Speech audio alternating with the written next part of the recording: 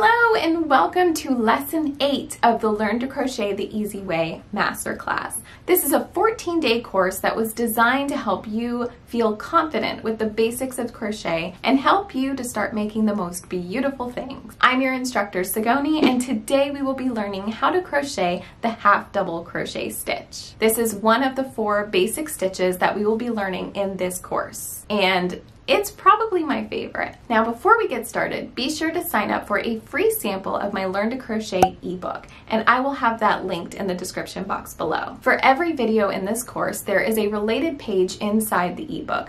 There are 70 plus pages of full lessons, step-by-step picture tutorials, both left and right-handed, checklists, reference guides, patterns that we will be covering in this course, and you will receive access to all of these videos ad-free on the Teachable platform. Now, we are moving on to the half double crochet stitch. How are you feeling about the other 2?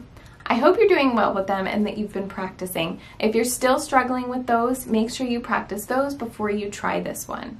It's super simple, but it's good to master the first 2 before you move on to learning something new. If you have any questions for those, make sure you leave comments on those videos so I can get back with you. Now, there's one thing I want you to remember before we move on to lesson 8 today. Although we've already talked about keeping straight edges, your first swatch for the half double crochet is not going to be perfect, and it doesn't need to be perfect. All we're doing today is practicing the stitch and learning how to make it. This stitch can be a little tricky because we'll be pulling through all 3 loops, but I have a few tricks that I'll share in this video, so make sure you watch through the whole thing, and at the end of the video we'll also cover how to count your stitches and how to count your rows. So make sure you watch the whole video. The half double crochet in the US is a half treble crochet in the UK. Now again, before we start practicing this stitch, I wanted to talk to you about yarn choices and hook choices. So we still want to make sure that we are using a solid, lightly colored yarn that's either a medium weight 4 or a bulky weight 5, and then use the corresponding hook that goes with that yarn. Using a lighter color yarn is essential to be able to count your stitches, recognize them, and understand where you're making mistakes. Now, with that out of the way, let's head into the tutorial for how to make a half double crochet stitch. Today we're going to learn our 3rd stitch together. So without further delay, let's crochet. To get started with the swatch, go ahead and chain 12. Then we'll move on to the stitch. Now for the half double crochet, we're going to start the same way we did with the double crochet by yarning over our hook. So after we yarn over our hook, we're going to half double crochet into that 3rd chain from our hook. So again, this does not count as a chain. So we have 1, 2, 3. So we'll insert our hook into that 3rd chain, yarn over, pull up a loop, and you'll have 3 loops on your hook, yarn over, and we're going to pull through all 3 loops. All right, and that's your first half double crochet.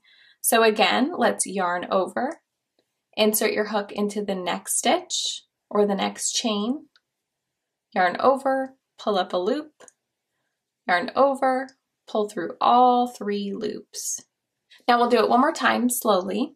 Yarn over your hook, insert your hook into the next chain, which is right here, yarn over, pull up a loop, and then whenever you're pulling through your 3 loops, it might help to take your thumb and your middle finger and just pull down on your foundation chain. Even if it looks like you're making your gaps a little bit big, don't worry about it because it will just straighten out later. So go ahead and pull down on your foundation chain, yarn over, and pull that strand through. And there you have it. So I'll do this slow a couple more times.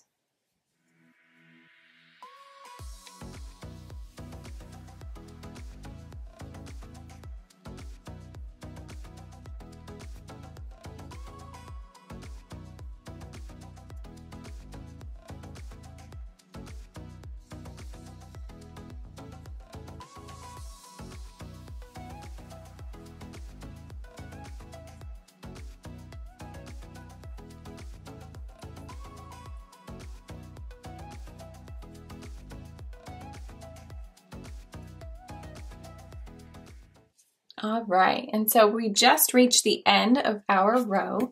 And again, this knot right here is the slip knot from the beginning.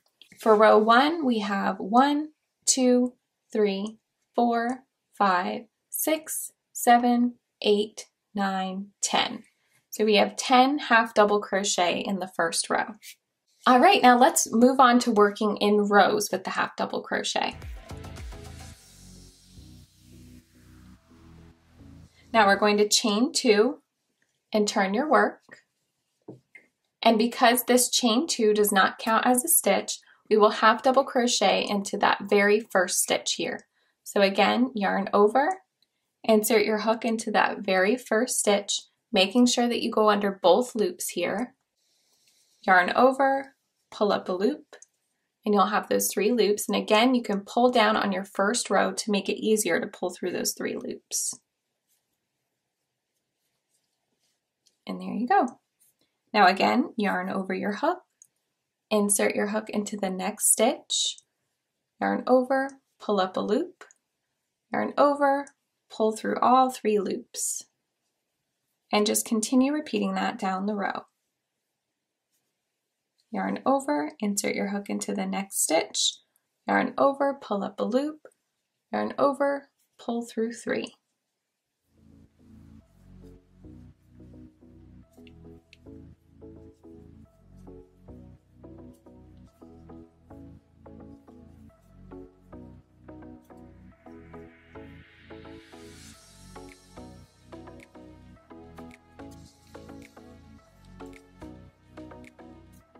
All right, and now we've reached our last stitch, and I just wanted to mention here that this here is your very last stitch. So we're going to work into this stitch. So that was our last stitch, and now we have our chain 2 from the beginning of the row. These are the 2 chains that we skipped on our foundation chain. So I just want you to know we are not working into that stitch. We're just going to ignore it, pretend it's not there. So your last half double crochet will be that very first half double crochet from the first row. Hopefully that makes sense. Now for row 3 and each row forward, we're just going to repeat row 2. So for row 3, we're going to chain 2 and turn your work and half double crochet into that very first stitch and in each stitch across. All right, so I'm going to half double crochet row by row until I reach about 7 rows. And then we'll count our stitches and rows together.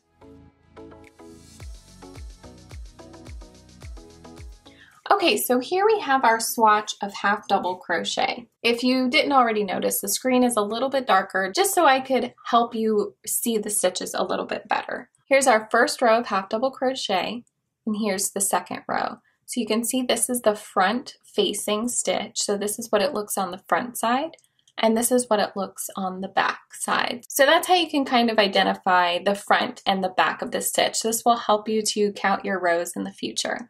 So here's row 1, row 2, row 3, row 4, row 5, row 6, and row 7.